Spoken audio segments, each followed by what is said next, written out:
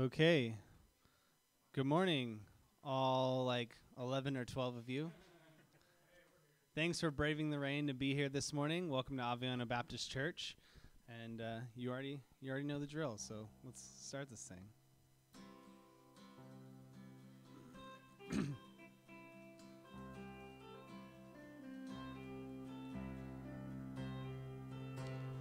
Open our eyes, Lord, let us see all that you are, all that you mean. Open our ears, Lord, let us hear all that you are, be loud and clear. Please be near. As our praises rise, may your presence fall. Heaven,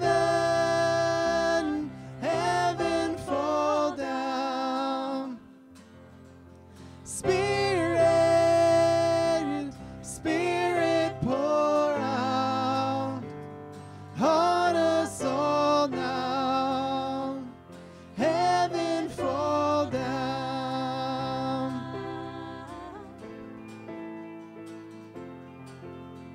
Come, Jesus, come, come like the wind. Fill up this place, we welcome you in. Come, Jesus, come, come like the rain. Open the skies, show us your face. Oh Lord, we wait. As our praises rise, may your presence fall. Heaven, heaven fall down. Spirit, Spirit pour out on us all now. Heaven fall down.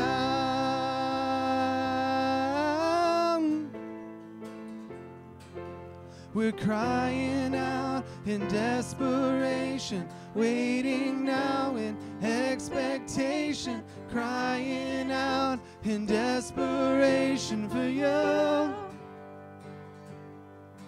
We're crying out in desperation, waiting now in expectation, crying out in desperation for you. Heaven,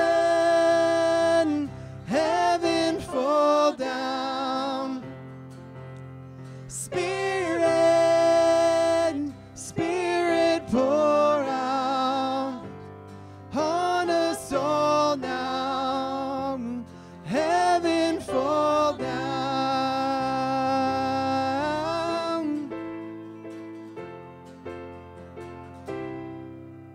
Amen. You may be seated. Join me in a word of prayer this morning. And Father, we thank you, Lord, that you promised to inhabit the praise of your people. And so you promised to be here this morning. And Lord, as that we just sang in that song, we welcome you into this place. Father, would you just rain down with your Holy Spirit on us? And Father, we pray for our services here this morning. Lord, that they would just, everything that we do here, put a smile on your face. What's happening in children's ministry, our worship through song, our worship through giving, our worshiping through your word, our response to you. Father, would you just be pleased with all of it? And Father, we do want to pray, as this weather is just bad. Lord, we just pray that you would just keep your hand of protection on folks. Lord, we want to pray for those people in Venice as they're dealing with this horrible, horrible flooding. And Father, we just pray for your safety, for your presence, Father, for your hand to be on them. And Lord, we continue to pray for our deployed families, those that are deployed, the service members, and pray that you'd sustain them and carry them and help them to lean in you during that time. And for the families that are left behind, Lord, that they would just know your peace, know your presence, Father. And Lord, we just love you and praise you and give you free reign in this place this morning. We pray in Jesus' name. Amen. Well, welcome to Aviano Baptist Church. My name is Barry Cole. I'm the pastor here, and we're glad you're here this morning. Glad you braved the weather. It's massive. Brave this rain to come on out and join us this morning. Chelsea, can you turn me down just a little bit? This mic is super, super hot this morning. We're glad you're here this morning, and what I hope you'll find here in Aviano Baptist is that we are a church that where you have been is not really all that relevant, but where you're going in your walk with the Lord is what we're more concerned about. And we want to help you connect. We want to come alongside you, help you grow in your relationship with Christ and see the difference that He can make in your life so that He can send you out, both here in the Aviano community and wherever it is that He takes you after this. I do hope, if this is your first time with us this morning, a very special welcome to you. I hope you got one of these when you came in.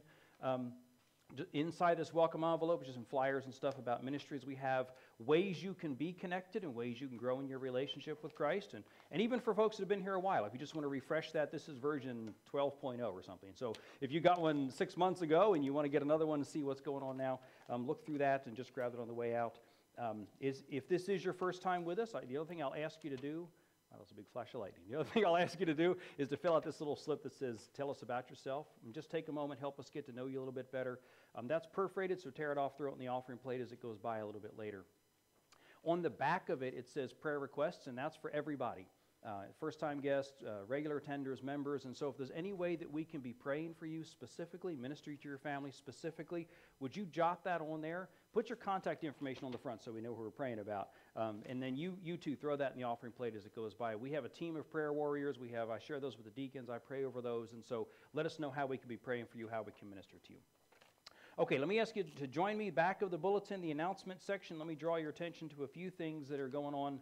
Lots of things in there, especially as the holiday season comes up. There's lots and lots more stuff happening. So we'll just spend a few minutes talking about those.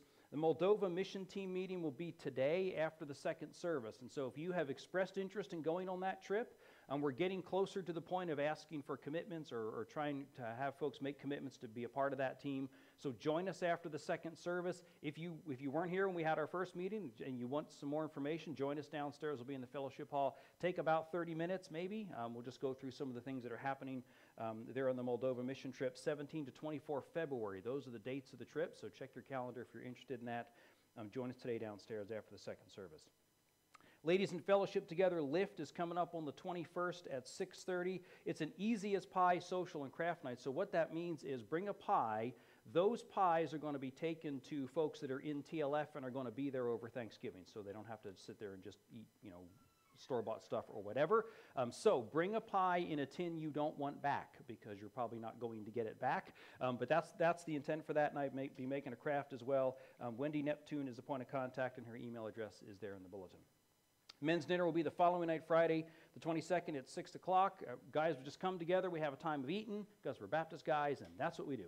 We'll have a time of eating. We'll have a time of getting in the Word of God. We are studying through Tony Evans' study on 1st, 2nd, and 3rd John. So if you want to join us for that, 6 o'clock Friday night downstairs in the fellowship hall where we meet. Renee Raffimo, one of our deacons, also our men's ministry coordinator, is a POC, and his email is there in the bulletin. The Wyvern Wonderland Base Outreach coming up on the 6th of December. That's sort of the Christmas thing on base, the Christmas tree lighting, the little Christmas village, we'll call it on base for lack of a better term.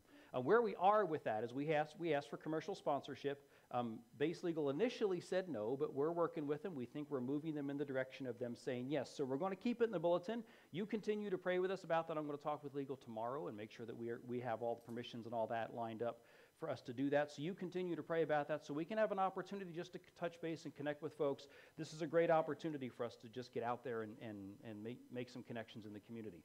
So 6th December, that's when that is. And as soon as we have formal approval, we're going to put the sign-up sheet up there on Facebook and so that you can start signing up for shifts. Christmas Eve services, these are out on the connection point in the Welcome Center. An invitation to our Christmas Eve services. We're going to have 3 of them, 3 o'clock, 4:15, 5:30. And so take these and invite friends. Invite your friends and neighbors. That people will come to church on Christmas. Sometimes they may not darken the door of a church any other time during the year, but they'll come at Christmas and they'll come at Easter. So take these and hand them out to folks, your friends and coworkers that you know that don't attend church anywhere, that need to hear the gospel. And bring them on Christmas Eve. You make plans to attend one of those services. It'll be a candlelight service. We'll end the service with some candlelight singing of Silent Night. And so it'll be just a great time for us to get together and to celebrate our Lord's birth. Deployed family members, we've mentioned this for a couple weeks. The last week we'll mention it. I think I've got a good list of all the deployed members and the deployed spouses, but if your spouse is deployed or is deploying soon, would you make sure you tell me that so I can make sure we have that contact information on the list? We're trying to be very intentional about keeping connection with the spouses, but also keeping connection with the deployed members while they're gone, especially over the holidays, but we're trying to be much more intentional about that, so let me know that. And then the last thing I'll mention is we are looking to start a home group in the Sachile area. And so if you are interested in being a part of that, hosting it and or leading it, would you come let me know that so we can start to build a group for that Sachile home group. We have a lot of people that live in that neck of the woods, and so we're looking to have home group Bible study start in that area. So as always, lots of stuff going on. If you didn't grab a bulletin, grab it on the way out so you can keep track of all the things that are happening. We're absolutely glad that you're here this morning, that we have an opportunity to worship together. So as we continue in our time of worship, let's just stand and take a moment to greet one another this morning.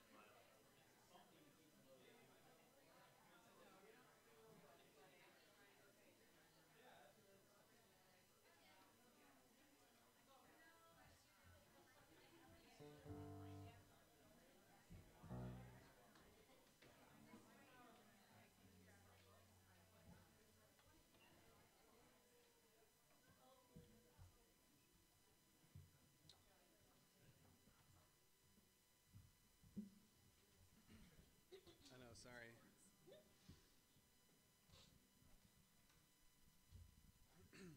All right, please stand and worship with us again.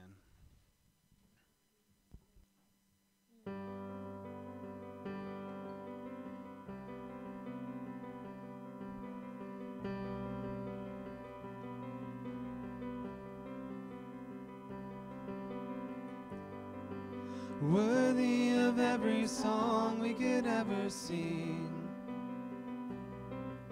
worthy of all the praise we could ever bring, worthy of every breath we could ever breathe. We live for you.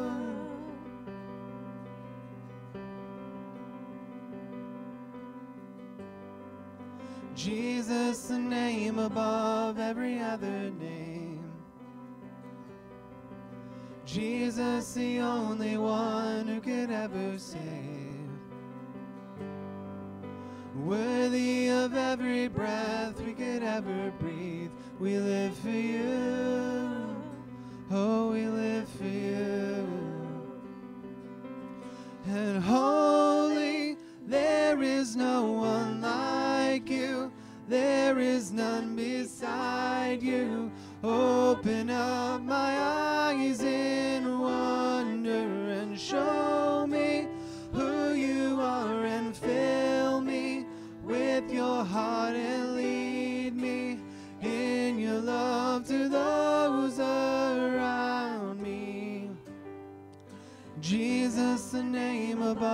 every other name.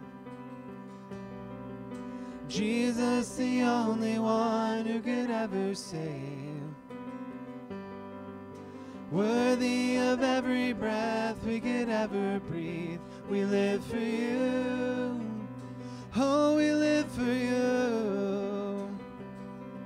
And holy, there is no one like you. There is none beside you. Open up my eyes in wonder and show me who you are, and fill me with your heart and lead me in your love to those around me.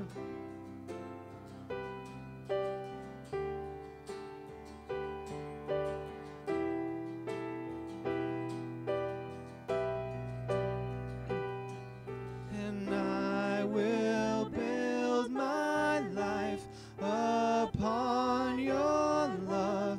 It is a firm foundation, and I will put my trust in you alone, and I will not be shaken, and I will build my life upon your love. It is a firm foundation, and I will put my trust in you alone, and I will not be shaken. Holy, there is no one like you.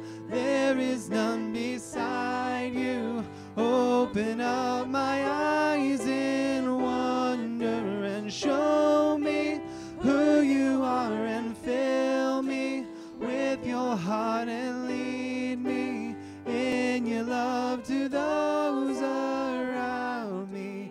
I will build my life upon your love. It is a firm foundation, and I put my trust in you alone, and I will not be shaken.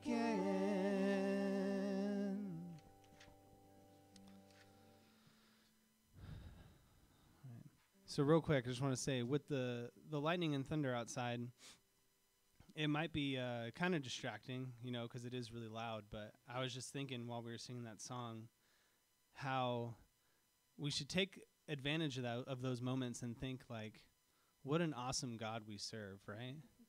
Because, like, he can shake the world, right, just with the thunder that he's created.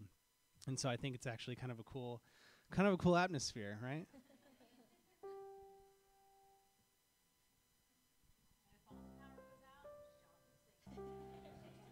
We'll just have a little unplugged coffee shop, get out our phones and, you know, do one of these things.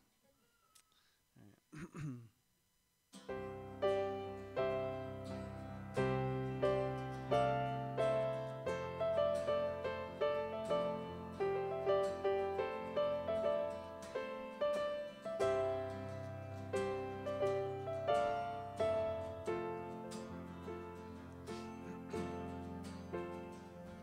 He's coming on the clouds.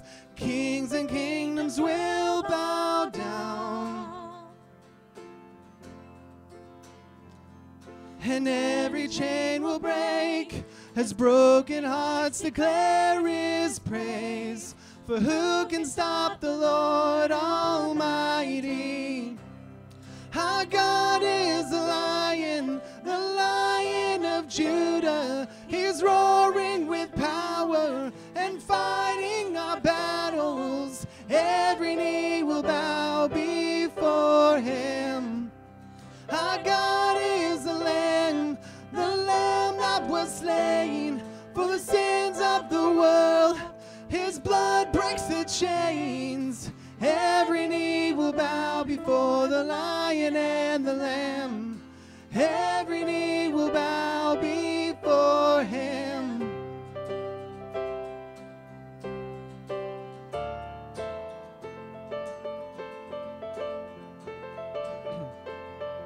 So open up the gates, make way before the King of Kings. The God who comes to save is here to set the captives free. For who can stop the Lord Almighty? Our God is the Lion of Judah. He's roaring with power and fighting our battles. Every knee will bow before him. Our God is the Lamb that was slain for the sins of the world. His blood breaks the chains. Every knee will bow before the Lion and the Lamb. Every knee will bow before him.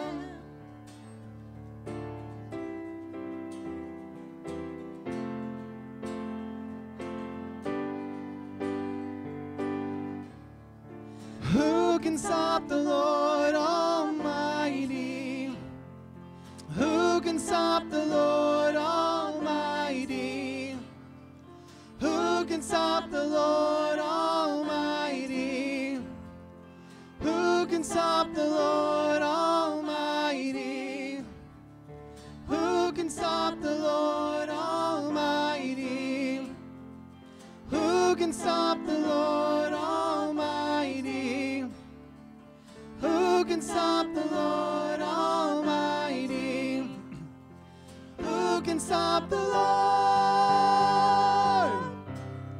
Our God is the Lion of Judah. He's roaring with power and fighting our battles. Every knee will bow before him. Our God is the Lamb that was slain for the sins of the world.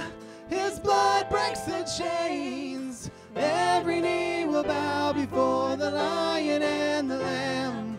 Every knee will bow before him.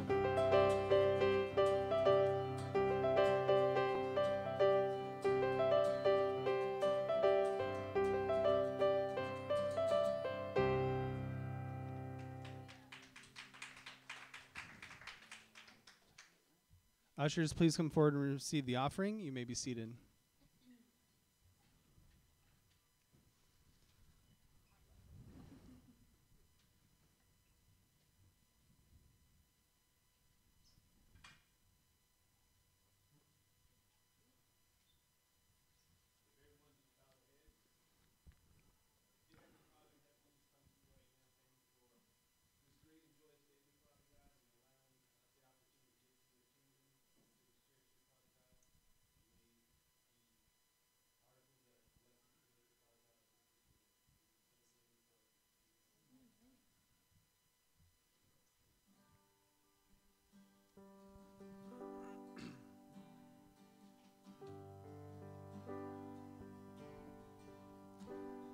I've heard 1,000 stories of what they think you're like, but I've heard the tender whispers of love in the dead of night, and you tell me that you're pleased and that I'm never alone. You're a good, good Father. It's who you are. It's who you are. It's who you are, and I'm loved by you. It's who I am. It's who I am. It's who I am. Oh, I've seen many searching for answers far and wide, but I know we're all searching for answers. Only you provide, 'cause you know just what we need before we say a word. You're a good, good Father. It's who you are. It's who you are. It's who you are, and I'm loved by you. It's who I am. It's who I am. It's who I am. You are perfect in all of your ways. You are perfect in all of your ways. You are perfect in all of your ways to us. You are perfect in all of your ways. You are perfect in all of your ways. You are perfect in all of your ways to us. Love so undeniable, I can hardly speak. Peace so unexplainable, I can hardly think as you call me. Deeper still as you call me. Deeper still As you call me. Deeper still into love. Love, love, love, you're a good, good Father. It's who you are. It's who you are. It's who you are, and I'm loved by you. It's who I am. It's who I am. It's who I am. You're a good, good Father. It's who you are. It's who you are. It's who you are, and I'm loved by you. It's who I am. It's who I am. It's who I am.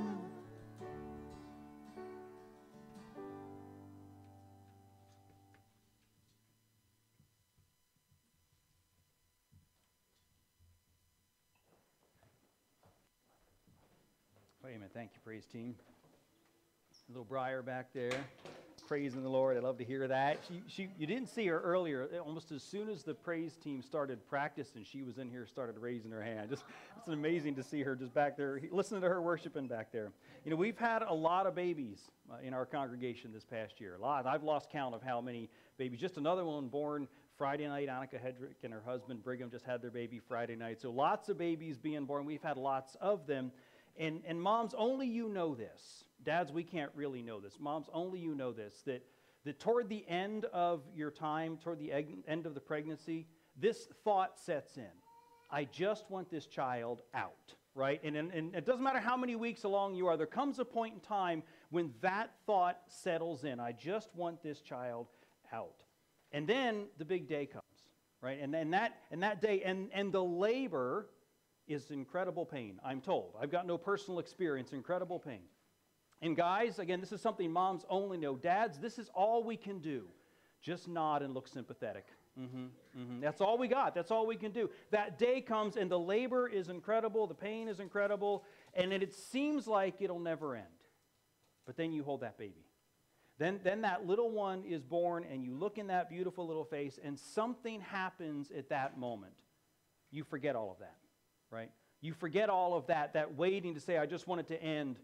Even the pain, you forget that. And everything about that little baby is perfect, right, at that moment, including the timing. And you know, there's something similar in our walk with the Lord. There are times of incredible pain and incredible difficulty. And we cry out to God. We say, when is this going to end? I just want this over, right? There's some times that are like that. And then one day it ends.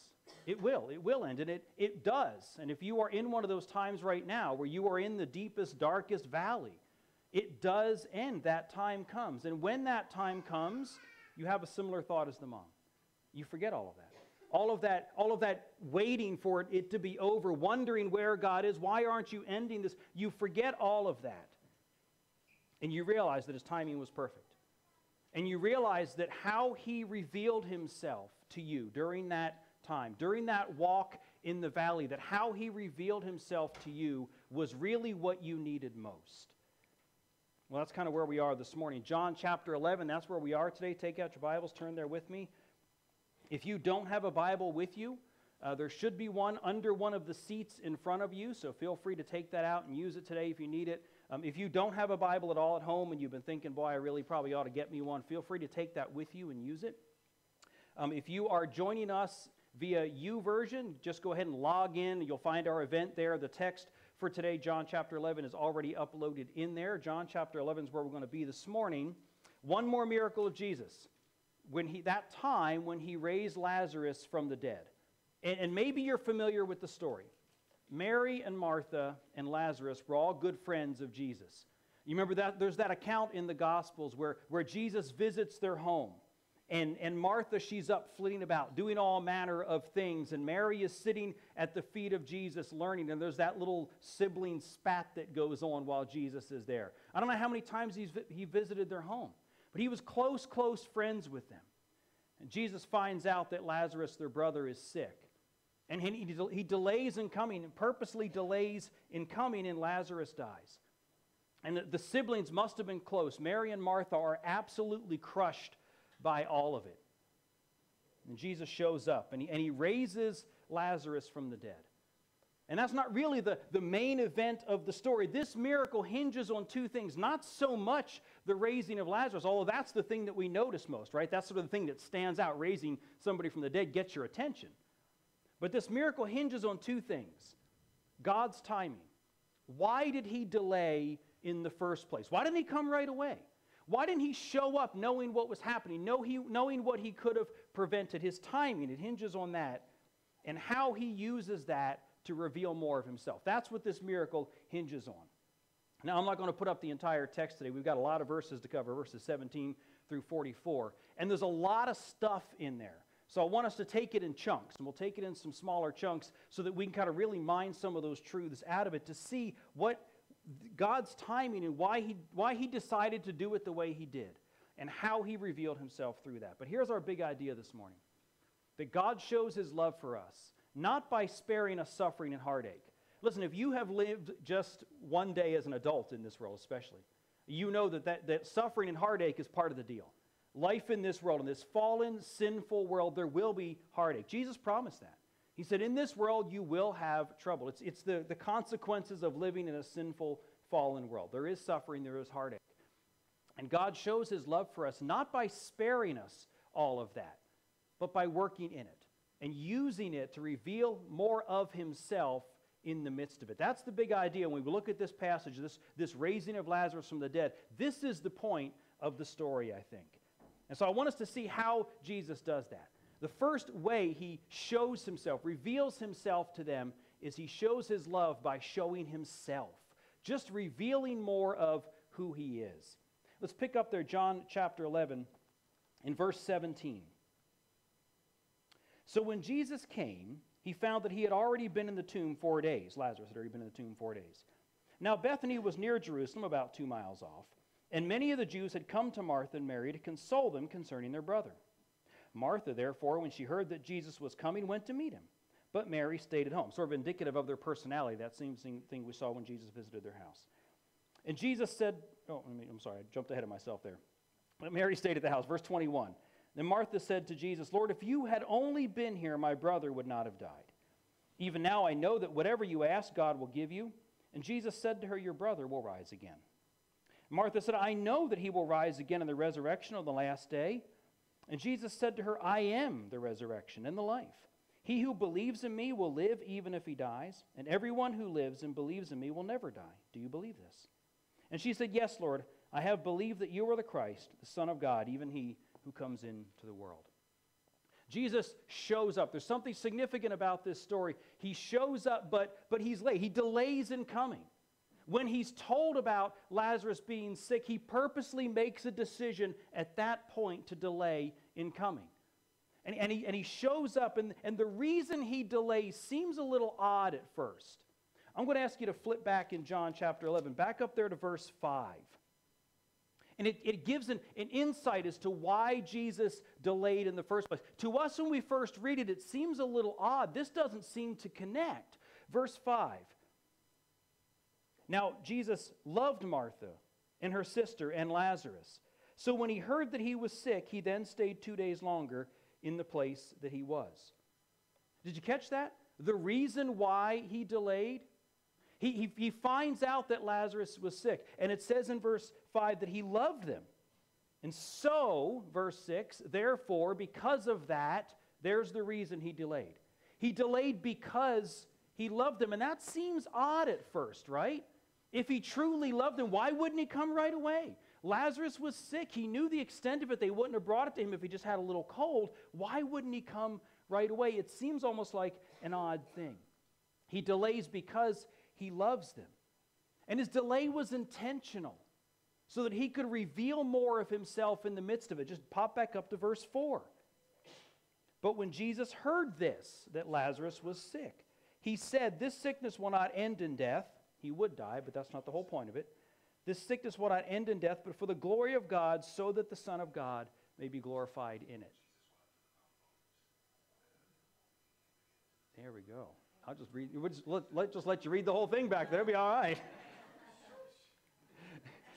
He delays on purpose. Because the greatest thing that he can do for them is not to spare Lazarus from this sickness, but to reveal more of himself in the midst of it. Because he loved them, that's why he delayed. He was intentional, so he could reveal more of himself. And you say, well, how can that possibly be love? I mean, when we're in the middle of that, right, that's not the question that we ask. That's not what we say we want. In fact, that's not even the question Martha asked. Lord, where were you, right? Why didn't you come? We say, how could that possibly be love? Delaying like that. Knowing full well what was going to happen, how can that possibly be love? How could he let them go through that? John's gospel begins with this. John chapter 1, verses 14 through 16 of John chapter 1, he said this. And the Word became flesh and dwelt among us. And we saw his glory, glory as of the only begotten from the Father, full of grace and truth. And then he said this in verse 16. For of his fullness we have all received grace upon grace. In other words, Jesus reveals to us the glory of God. When he came, when he made his dwelling among us, he reveals to us the glory of God. And we embrace it. And we accept it. And as we do, we find grace. That's how we receive grace. The more glory he reveals, the more grace we find. And the Hebrew writer said this, Hebrews chapter 4, that his grace is what we need in times of trouble. Now, we often think we know what we need in times of trouble.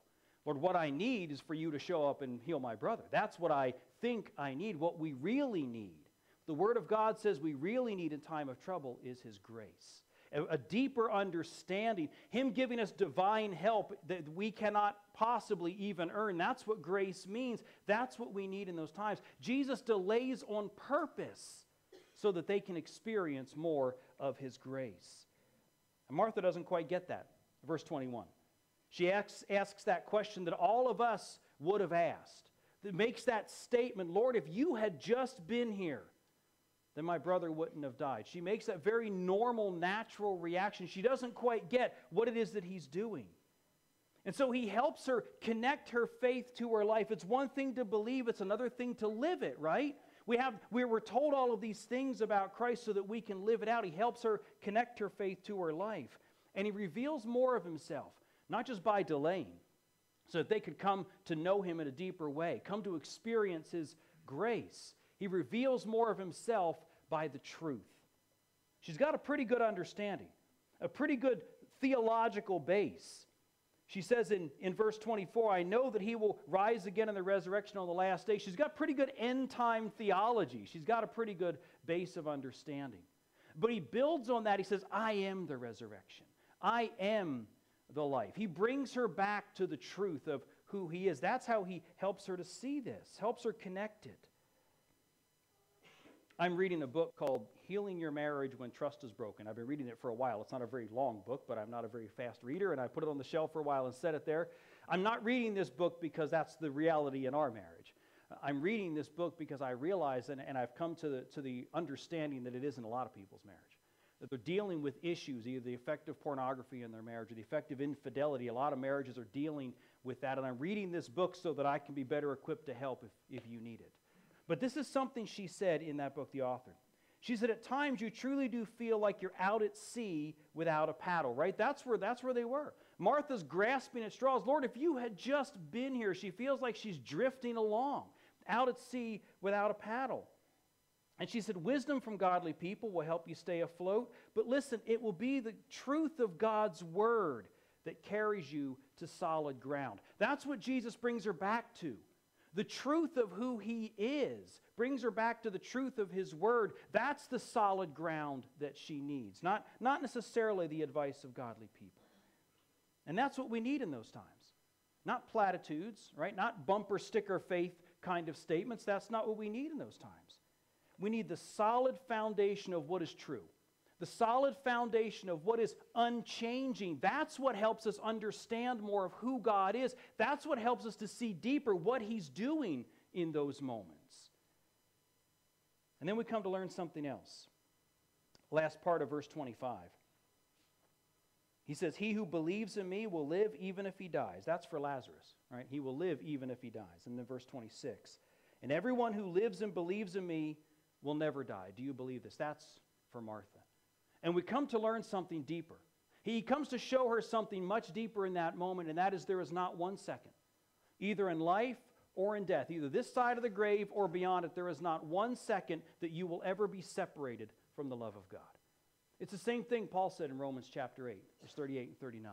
He said, neither life nor death, nor angels nor demons, and he goes through this whole litany of things. And then in case he forgot something, he just throws this phrase in at the end, or any other thing shall ever be able to separate us from the love of God, which is in Christ Jesus. There is not 1 second.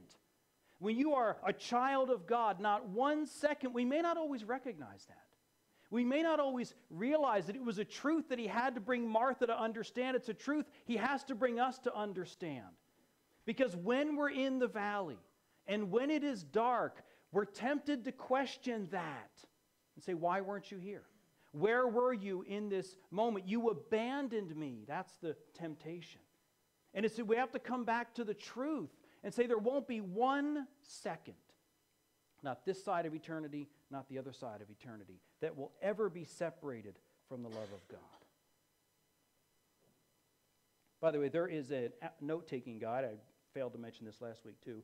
There is a note-taking guide in your bulletin. If you're new with us this morning, there is a note-taking guide there in the bulletin if you want to use it. It's also a downloadable version on the U version. So if you're using that, you can just click on that, a downloadable version. And it is on our website every week. If you want to download it, put it on your device and take notes that way. That's what these fill-in-the-blanks are all about if you want to follow along in the note-taking guide. There also is a stink bug on the pulpit up here, so I'm trying desperately to shoo him away without killing him and making the whole sanctuary smell terrible. Jesus comes to them. The very first thing he does, though, in the midst of all of this, he delays on purpose because there are some powerful, powerful truths that he wants to teach them. Listen, don't measure the love of God for you by how much health he brings into your life. Don't measure his love for you by how much wealth he brings into your life or even how much comfort you feel at the hard times. Don't measure God's love for you by those things. That's a popular message today, but it's a misguided truth. It's a misguided measure. If we measure our love by those things, how much health he brings, how much wealth he brings, how much comfort we have in our lives, then we have to really step back and question and say, how did he feel about Paul? Paul didn't have a lot of those things in his life. We have to question, how did he really feel about Jesus? Jesus didn't have a lot of those things in his life. We can't measure God's love for us by those things. Here's what we can measure God's love by how much of himself he gives you to know and enjoy. And listen, sometimes it's in these dark moments when everything else is stripped away. And like that author said, we feel like we're out in the lake and we're just drifting. It's often only in those moments that we'll realize that. He delays in coming for a reason. He shows love by showing himself. And secondly, he shows love by showing up. He just comes. He arrives. They think he's too late. Four days into this, they think he's too late. He's not, but they think he is. He shows up and he comes to them physically. That's the first thing he does. He just comes alongside them and comes to them where they are.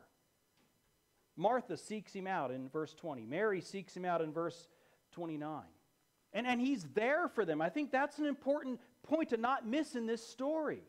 He doesn't just show them from afar and allow that situation to help them realize who he is. He shows up. He's there. And there's something special about that. This nasty storm that we have this morning started last night. I know that because this incredible clap of thunder hit at 4 o'clock this morning and woke me up. So I know this storm started last night. And you know when that happens, if you've got small children especially, when a thunderstorm like this comes and it rattles the windows in your house, they'll come and climb in bed with you, right? Our girls did that, and we have 3 girls, and so you can imagine when there was a thunderstorm, there were arms and legs all over the place, and there was no room in the bed for mom and dad. But they'll come and they'll climb in the bed with you. And you're not going to make the thunder and lightning go away. That's not why they're there. That's not why they came in the room. They don't really expect you to make the thunder and the lightning go away. That's not what they're there for. But there's something special about just you being there, that they're with you. And in the midst of this, Jesus shows up. He's just there. He's there with them. The psalmist said this, "The Lord is near to all who call on him." Listen, when we call on him, when we have these tough moments, there's a truth in his word that he'll show up. He's not distant. He's not far off. He's right there with us. He'll be near to those who call on him. He's not only with them physically, he's with them emotionally. Look at verse 33. Now when Jesus therefore saw her weeping, he's talking about Mary, and the Jews who came with her also weeping, he was deeply moved in spirit and was troubled. And he said, "Where have you laid him?" And they said, "Lord, come and see." In verse 35, Jesus wept. And so the Jews who were saying, "See how he loved him." But some of them said, "Could not this man who have opened the eyes of the blind have kept this man also from dying?" So Jesus, again being deeply moved within, came to the tomb. Now it was a cave, and the stone was lying against it. He's with them emotionally. Verse 35 there, the shortest verse in the Bible, but a powerful, powerful truth. He weeps with them in the moment. Now, there's been a lot of discussion, commentaries and all that have a lot of discussion, a lot of speculation about why he reacted that way. Was he reacting purely to the emotion of the moment? Was he reacting to the fact that there was disbelief? How was he reacting to that? Why did he weep there in verse 35? A lot of speculation about that. But I think it was genuine compassion on his part. These were close friends of his. I saw a meme shared on Facebook just this past week, or maybe it was the week before. It was talking about this story. And it said, just because you know how the story ends doesn't mean you can't cry at the sad parts. And I thought, exactly right. He comes into this moment, I think it's genuine compassion. Lazarus was a close friend. Yes, Jesus knew what he was going to do, but it was a close friend. He saw Mary and Martha, his close friends. He saw them in deep, deep grief. He couldn't help but to be affected by that. He was showing compassion for them. Romans 12, Paul said, "Weep with those who weep." Listen, God wouldn't have told us that if he doesn't first lead us in it, if he doesn't do that with us. He was with them emotionally. And there's something significant about that. He's not distant from us in our pain. Right? That's sometimes we think that. When we're in a moment like this, we think God's way off. God's distant. He's not distant from us in our pain. But I think it's more than that. Twice we're told in this passage he's deeply moved. Not just we're told in verse 35 that he wept, but we're told twice he's deeply moved. It's a phrase in English. It's one word in Greek.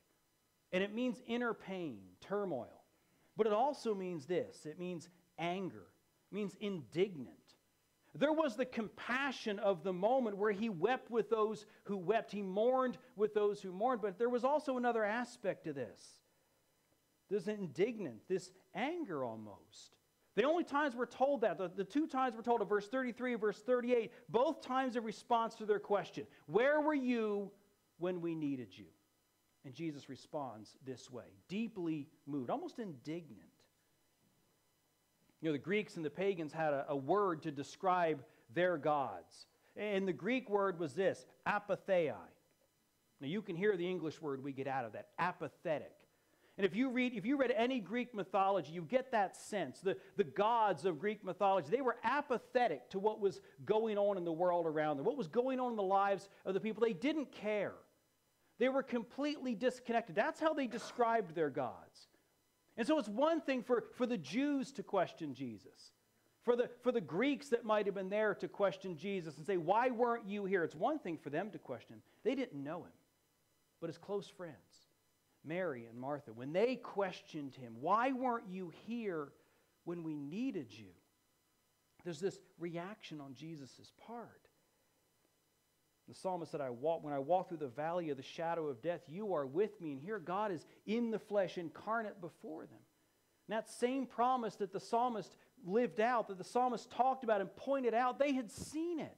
They had seen him do it. And there's this response from him to say, do you even know me? There was a hurt that went deep as they responded that way. And they assumed he wasn't there.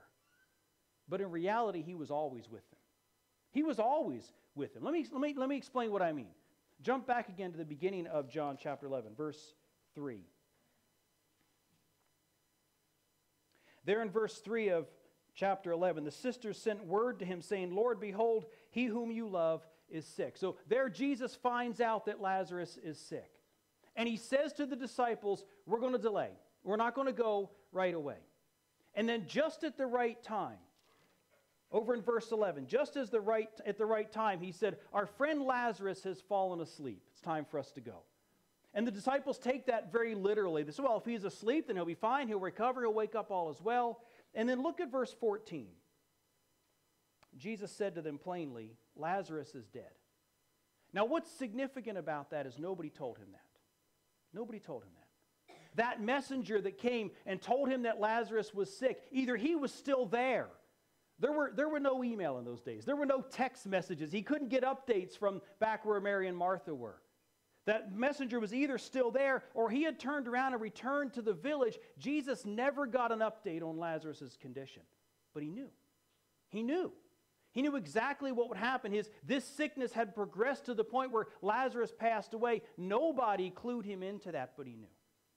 His finger was on the pulse of that situation the entire time. Same way he responded to the disciples. Remember in Mark chapter 6, that time when he walked on the water. We saw that miracle several weeks ago. In Mark's account of that, Mark chapter 6, said that Jesus was up on the mountain, but he saw the disciples. They were rowing against the wind. He saw it. He never took his eyes off them.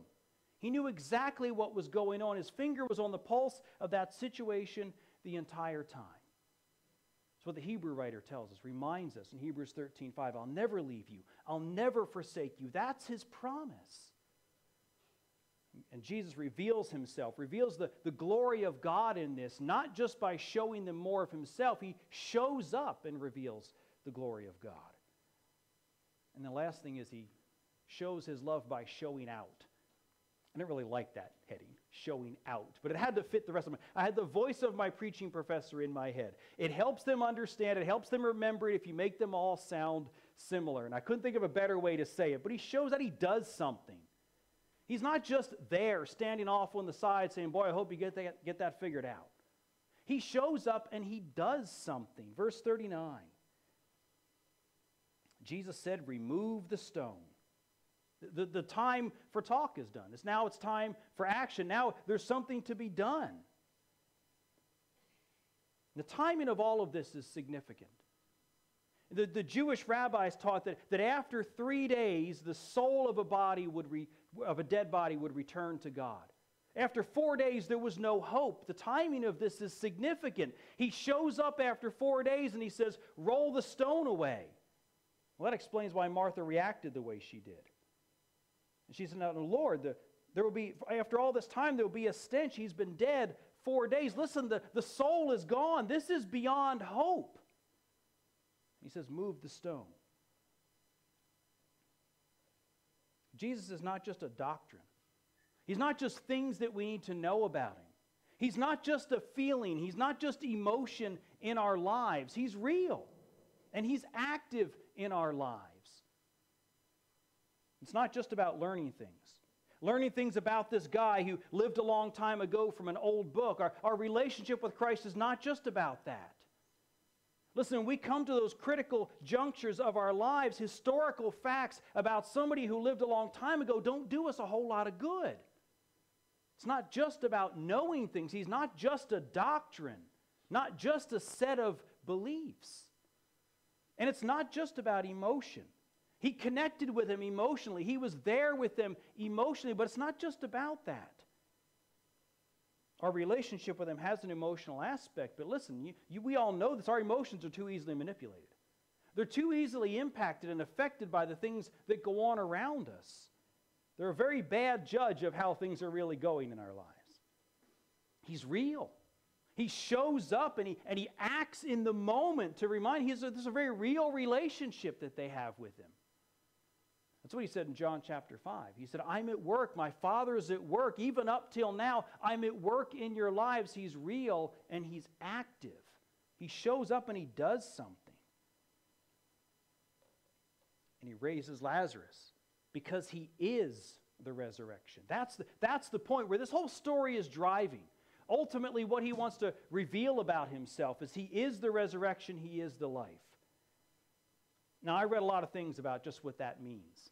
I mean, that's a good statement. As a pastor, I could just throw that out there, and you probably all would nod and said amen. And I read a lot of things about what that means. What are we to take away from that He is the resurrection, He is the life? And I read a lot of stuff, a lot of different ideas about what that means. But I finally settled on this. To resurrect something, what does that mean? To resurrect something means to restore it to its previous state. Right? That's what it means to resurrect something. You resurrect a dead person, in this case like He did. You're restoring Lazarus to his previous state. If you're at work and a project has been killed, and they say, all right, you're going to resurrect that project, right? You're restoring it to its previous state. That's what it means to resurrect. And in Jesus is life, restored to its previous state. That's what He means, I am the resurrection and the life. The way it was in the beginning. Perfect and eternal harmony and fellowship with God. That's where He's driving. That's the point He wants to bring them to realize that's who He is. Raising Lazarus wasn't about ending the pain. Oh, he would one day die again. They all would. He would one day pass away again. It wasn't about ending the pain. It was a visible lesson of some powerful truths about Jesus. That His love is unquestionable. Even when the circumstances whisper in our ear something different, His love is unquestionable. His timing is perfect. Even when we think He's late, even when we think He's past and He's overdue, His timing is perfect. His work is unending. He's at work up to now. When He said it here in John chapter 5 and today, He's at work up to now. His work is unending. And He is the resurrection. He is the life. He said to Martha, do you believe that? Do you believe that? And we're told as this story concludes that even many of the Jews that just a moment ago had questioned Him, questioned His love, questioned who He was, questioned if He even cared about them, just a few moments later it said many of them came to believe as a result of this event.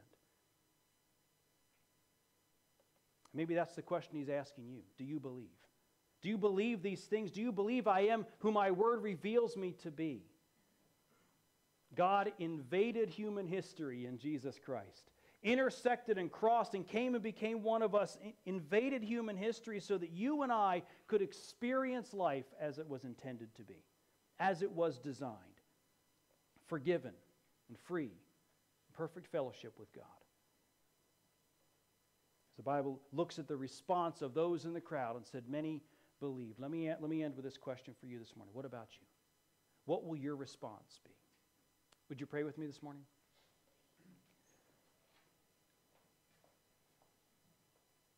Father, thank you. Thank you for your love for us that's unquestionable. We see it over and over and over again in the pages of Scripture. Thank you for your love for us that is absolutely unquestionable, absolutely unending. That you loved us so much, Lord, that you didn't even spare your own Son, so that we might be reunited to you. And Father, thank you that you don't just love us from afar. You came to make your dwelling among us. You come to us in moments and stand with us. You connect with us emotionally. Thank you for who you are.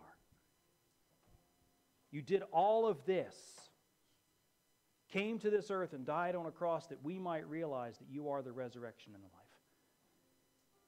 We can have our sins forgiven. We can spend eternity in heaven with you. Perfect, eternal, unending fellowship with you. And Father, as we sing this last worship song, we think about the words of praise to you. Father, would you continue to speak to our hearts? Continue to fertilize and grow the seeds of the word that you have just planted, Father. Continue to lead us in these next moments, we pray in Jesus' name. Amen. Well, stand with us as we sing our closing worship song.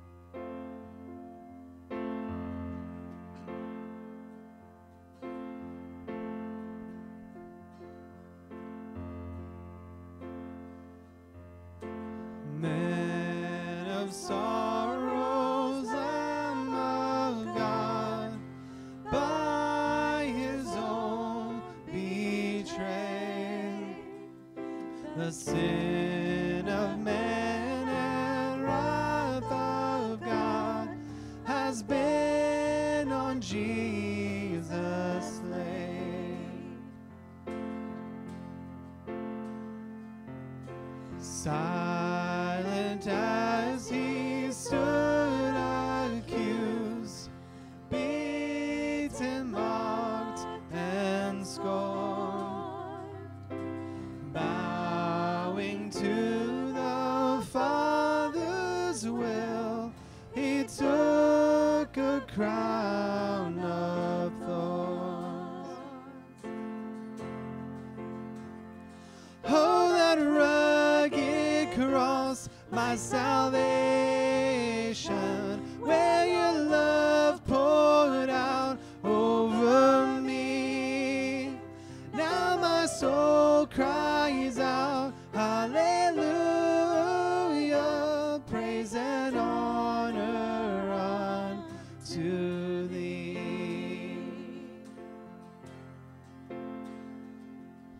Send of heaven, God's own Son, to purchase and redeem and reconcile the very ones who nailed him to that tree. Oh, that rugged cross, my salvation, where your love poured out over me. Now my soul cries out, hallelujah, praise and honor unto thee. Now my debt is paid, it is paid in full by the precious blood that my Jesus spilled. Now the curse of sin has no hold on me. Whom the Son sets free, oh, is free indeed. Now my debt is paid, it is paid in full by the precious blood that my Jesus spilled. Now the curse of sin has no hold on me. Whom the Son sets free, oh, is free indeed. Oh, that rugged cross, my salvation, where your love poured out over me. Now my soul cries out, hallelujah, praise and honor unto thee. See, the stone is rolled away.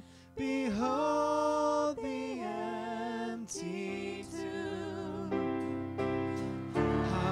Hallelujah, God be praised. He's risen from the grave. Oh, that rugged cross, my salvation,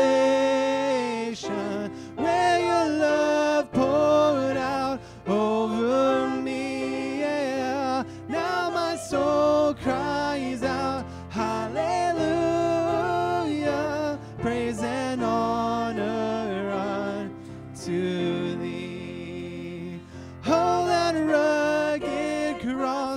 my salvation, where your love poured out over me.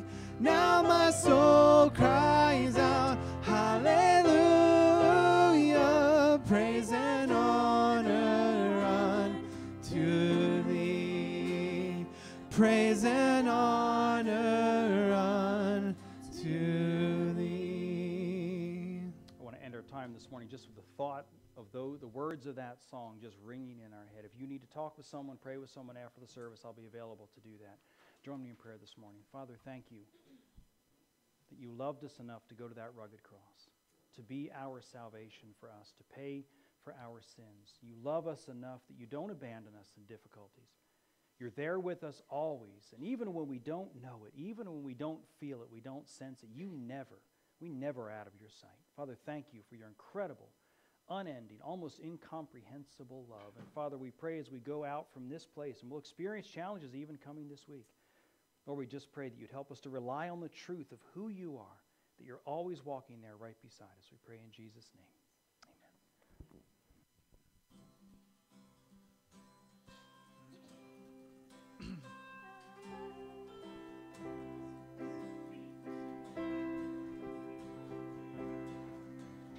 Open our eyes, Lord, let us see all that you are, all that you mean.